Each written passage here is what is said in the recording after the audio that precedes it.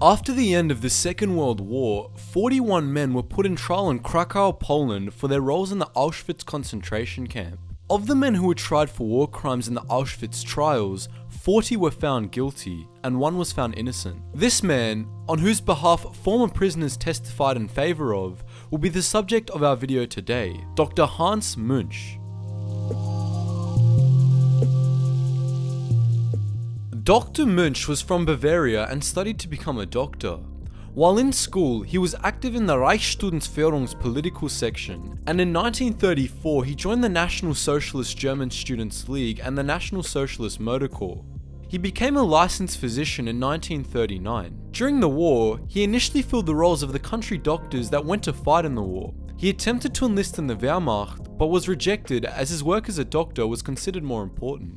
In 1943, he was recruited as a scientist by the SS and sent to a facility near Auschwitz. He worked alongside none other than Josef Mengele, the infamous angel of death responsible for some of the worst war crimes of the European theatre. Münch's research was primarily bacteriological, as it had been before the war, though he also participated in inspections of the camp and its prisoners. But Münch was different from the other doctors at Auschwitz. He valued the Hippocratic Oath above his loyalty to the SS and refused to participate in the selection of prisoners that would doom them to either work, experimentation, or death. Münch worked to save the lives of as many prisoners at Auschwitz as he could, and often went to great lengths to do so. He did conduct human experiments, but this was primarily to save lives and to keep people away from the gas chambers. According to witness testimony, his last act before evacuating Auschwitz in 1945 was to give one of the prisoners a revolver to aid an escape attempt. Münch was eventually captured and was arrested and extradited to Poland when it was discovered that he worked at Auschwitz. He stood trial in Krakow with 40 other men, all of whom were being tried for war crimes during their time at Auschwitz. But something extraordinary happened during these trials. Many former prisoners at Auschwitz came forward to testify on his behalf, and in 1947, Münch was acquitted of all charges.